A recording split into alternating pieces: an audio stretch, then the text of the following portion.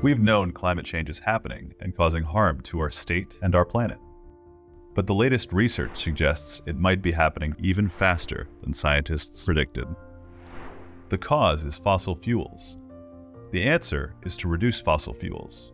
We use a lot of fossil fuel to power our vehicles, schools, homes, and offices. Burning fossil fuels causes climate change and creates pollution that makes people sick. That's why Washington is taking action to reduce climate pollution.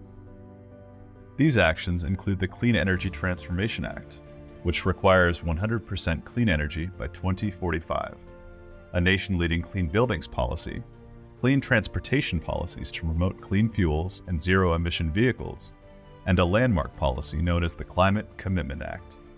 The Climate Commitment Act is working to drive down emissions from the biggest polluters, make them pay their fair share, help reduce pollution, and protect our families and communities.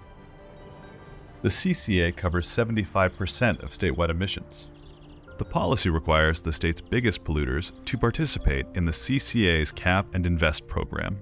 They can reduce how much they pollute by changing the way they operate, or they can purchase pollution allowances. Over time, as the cap on pollution comes down, fewer allowances are available for purchase.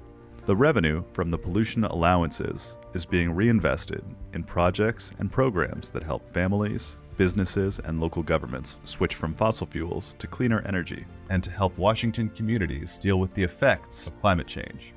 Examples include quiet and clean electric school buses for our children, thousands more EV charging stations, free transit for all young people, safer sidewalks and trails for people to walk and bike, cost-saving weatherization, and more.